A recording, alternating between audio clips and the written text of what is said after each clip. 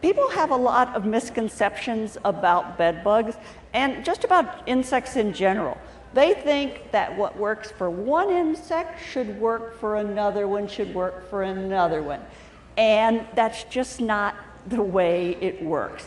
Bed bugs in particular are a very challenging insect. You've already heard that from the talks this morning, but they require a lot more effort and a lot more strategic thinking and an understanding of their biology and how to target them than do a lot of different insects. So again, you're going to be using your IPM procedures. And the first thing on this list is correctly identify the pest. Well, I talk to people all the time who are treating for bed bugs, and they don't really have bed bugs. Do not do this. Make sure that you have bed bugs because, you know, when you're treating for them, because you're wasting your money. It's improper insecticide application and such. And so this is a display case that actually shows some of the different types of insects that people bring to me that they think are bed bugs. On this side are bed bugs. You've got your female, your male, different stages, the immatures, and your shed skins. Okay, these are bed bug shed skins. Look right here. These are carpet beetle shed skins. This is a carpet beetle. Superficially, it looks a lot like an immature bed bug. I can't tell you how many times people bring in what they think are bed bugs, and they're not bed bugs. So small cockroach nymphs, they will be in the same location sometimes as bed bugs, and to the inexperienced person, they will think that those are bed bugs. Sometimes you get stored product beetles, and people think those are bed bugs. And then I can't tell you how many times people bring in these giant, big brown marmorated stink bugs, and I'm like, oh my gosh, if you think that's a bed bug, we're in a world of hurt, because look at the size of a real bed bug. Imagine that bug trying to suck your blood. This is actually a close relative of bed bugs, but it sucks out plant juices instead of blood. So make sure that you really are dealing with bed bugs and that you're not dealing with one of these other household pests. Okay, big no-no is using bug bombs. Do not use bug bombs when you have bed bugs. They will actually make the problem worse. And the idea is that when the little fine particles of chemical fall on the bed bug, it irritates their skin and they scatter. So I talk to pest management people all the time, and they say, oh, I walked into that place and there were bed bugs everywhere, and they used a bug bomb. Well, the bug bomb, instead of just having the bed bugs in your bedroom where you would expect for an early infestation, they're now in the bathroom, they're in the kitchen, they're in the living room. You have literally scattered the bugs. There was a study done years ago, and that was the same thing with cockroaches. In apartment complexes, if there was a unit that had cockroaches, the next door unit would have cockroaches after the bug bombs were used, even though it didn't have them before. So few of the bugs will be killed, and bug bombs in general do not work well against crawling insects. They work better against flying insects, not crawling insects. We published this paper back in 2012 on ineffectiveness of bug bombs. And these were the products we actually tested. The Hotshot Bed Bug and Flea Fogger that says, kills on contact, effective long-term control. Now, they wouldn't lie to you, would they? Nobody would lie to you with their claims. Kills on contact. Kills on contact. These two products are not, the bed bugs aren't listed on the label, but this one, even the name bed bugs are listed in the name itself, and they're definitely listed on the label. In some states, you can't use a product unless the bug is on the label, but in Ohio you can if the site is on the label and the site is indoors. So we did tests with bed bugs out in the open we put them in kiddie pools and in a building that was going to be torn down on OSU campus where we could close the doors, let the foggers go off, and then come back and count the number of bugs. And the bugs, almost 100% of them were still walking as if nothing had happened to them after using these three products. We tested thousands and thousands of bugs. We looked at nymphs, we looked at adults. And then we used a population that's called Harlan. It's actually been reared in the lab since the 1970s, so it's kind of a throwback to what bed bugs used to be like that were susceptible to pyrethroids.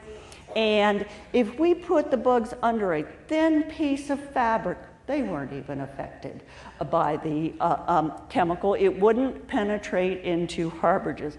But what you do is, when you use these products, is you leave insecticide residues all over. They're not long lasting, but you're contaminating lots of surfaces. Another big problem is that people don't turn off flames, and they blow up their house, and you know, here it's getting close to Christmas, and they have their house totally blown up. So they are very, very flammable. People don't think, oh, a water heater pilot light, it's a flame. Okay, maybe I should turn that off before I set off these bug bombs. So after we published our paper, one of the big reasons was I wanted to give the data to EPA to say, okay, here are data showing that the products don't work. And because they had said, oh, we can't do anything about bug bombs unless we have data. So I gave them the data, and they were like, we will take it under advisement.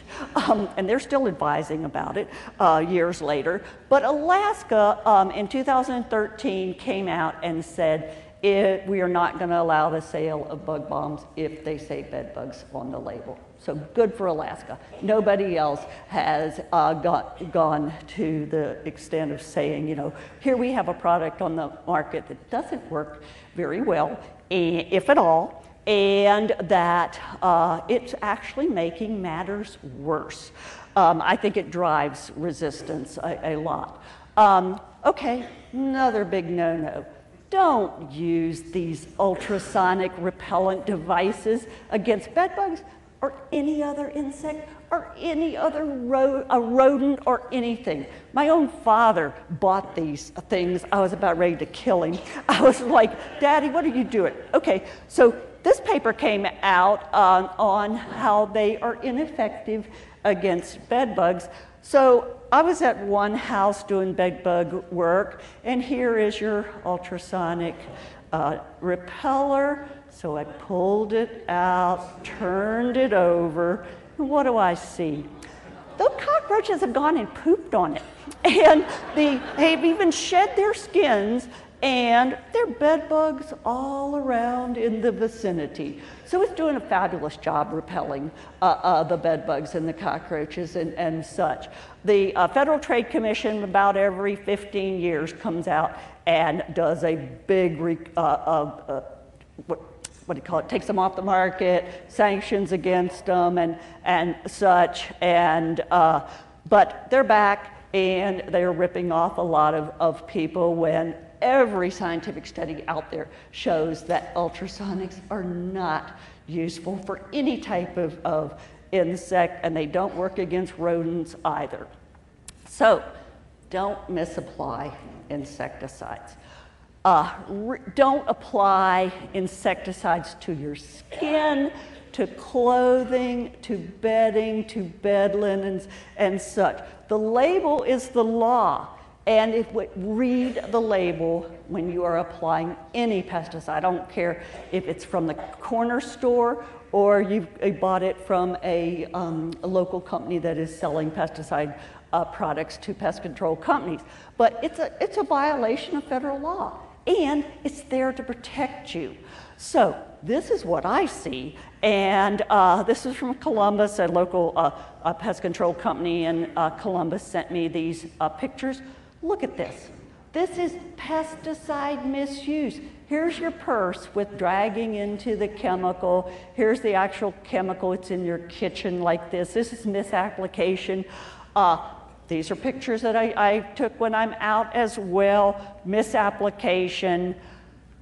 And you know, people are like, okay, we're going to put it all at our door in the apartments because bed bugs aren't coming in this way. Well, this too is misapplication. Windowsills, they don't come in through the window and such. But when you're using pesticides, when you're using dust products, like Jeff mentioned, they can be very effective. But you use a bulb duster like this, and you put them in out of the way locations. You don't want to be breathing in all of those dust particles because they are going to irritate your lungs, they're going to irritate your throat, they're going to irritate your eye, your mucous membranes and such. So you wear a face mask when you're applying them, and he doesn't have gloves, he should have gloves on, and you use this little puffer and you puff it in out of the way places like inside your electrical sockets. Jeff mentioned this product, Cymexa, but it's very, very lightweight, easily becomes airborne. And so it's best left in the hands of a professional who will be applying that product. Now, a lot of people like to use diatomaceous earth, DE, and Jeff mentioned that as well. Well, with DE, you cannot let it get wet.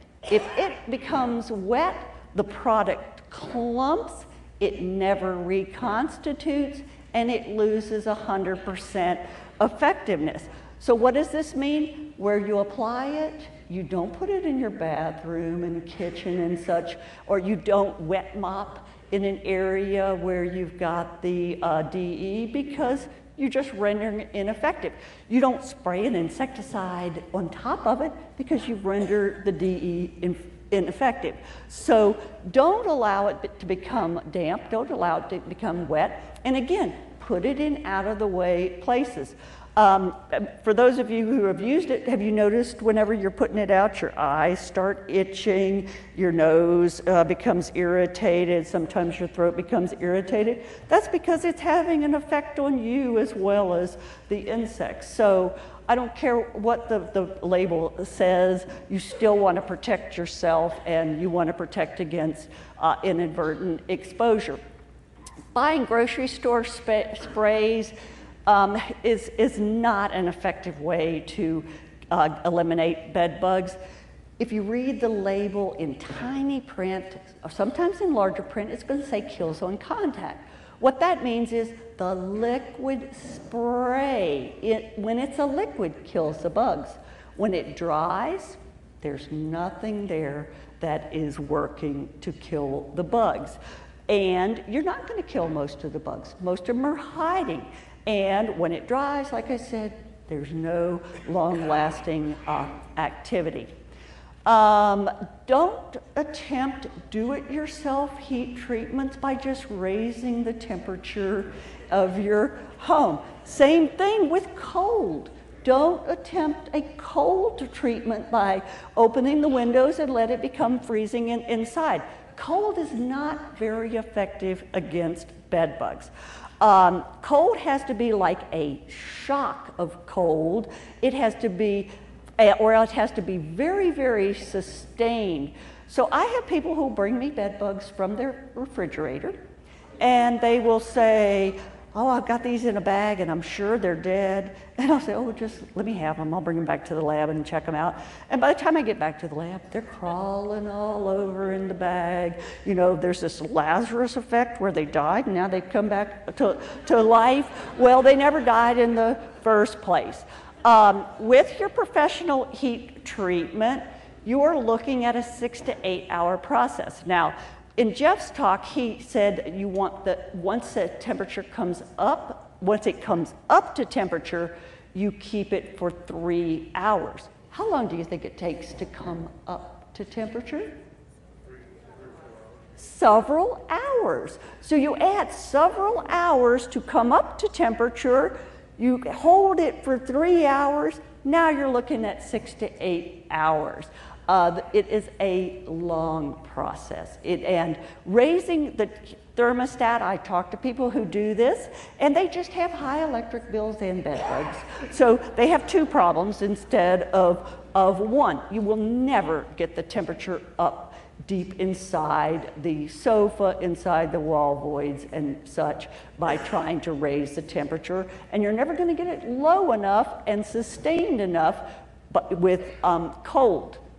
So another big no-no, don't throw away your bed or other infested furniture when you find out that you have bed bugs.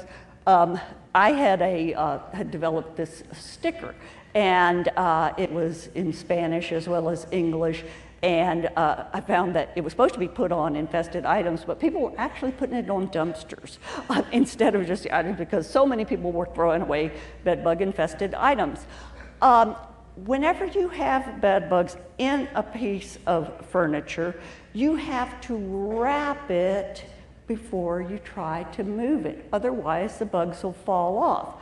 Furthermore, before you ever wrap it, you need to destroy it because somebody is going to see it out on the street and they're going to say, looks better than what I have at home. I'm going to bring this home with me and trade out for my old one. Well, they're bringing home a better sofa, but they're also bringing home hundreds of bed bugs at the same time.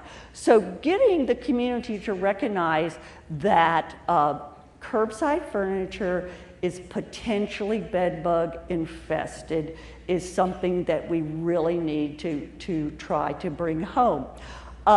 Furthermore, what do we say about where bed bugs hide? It's not just the mattress and the box spring. So whenever you when you buy your replacement mattress, some of the bugs are behind the picture on the wall. They come down and infest your brand new mattress and box spring. So you can throw away a lot of money just trying to keep up with the bed bugs by buying replacement furniture, and it's insane. It's not an effective way to eliminate your bugs.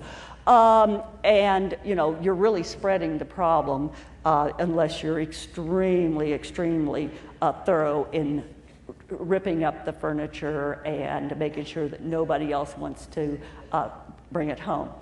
I also talk to people who are moving to leave behind bed bugs. Don't do this. Chances are that you will not escape the bed bugs. You are going to have some of the bugs hiding in your items, whether in your backpacks or suitcases or your furniture or luggage or clothing, and you've left behind an infested property. You've brought the bed bugs to another property, and so you've just spread the infestation. So wait until you can have the treatments done and have the bed bugs under control, or take every one of your items and put it into a heat chamber, so then you can know that, okay, I've cleared everything. I can now move into this new residence and not bring bed bugs with me. You know, the chances of you taking bed bugs are very, very high. It takes, you know, incredible discipline not to bring bed bugs with you when you have an infestation in your home. And like I said, just taking one piece of item like a piece of luggage that has eggs on it and all the stages, you'll start another infestation all over again. People want to move out of their infested bedroom to another room. This is not a good practice because bed bugs will move. They will try to find you and you will spread the infestation in your residence. Rather, what you want to do is try to disinfect the bed to the extent possible, put the interceptors under the bed legs, and then keep staying in that room where the bed bugs are more likely now to get trapped in the interceptor, and they're being drawn to you as a host in that bed. Whenever you move to the living room and start sleeping there, oh, but I keep the door closed. Well, they have other ways to get out besides going through the door like we do, and they will find you. They are incredible at searching out a host using cues that we can't even tell, like heat and body odor and carbon dioxide. So another thing is, in apartments, I'm just going to wait them out. They're going to eventually die. I showed this paper. They can withstand starvation for long, long periods.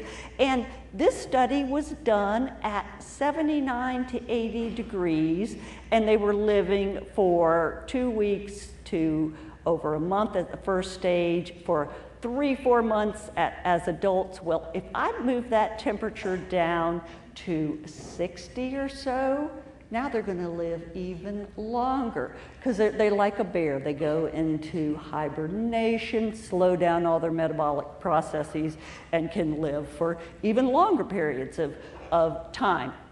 Okay, don't assume that because you have red itchy bites that it was caused by bed bugs.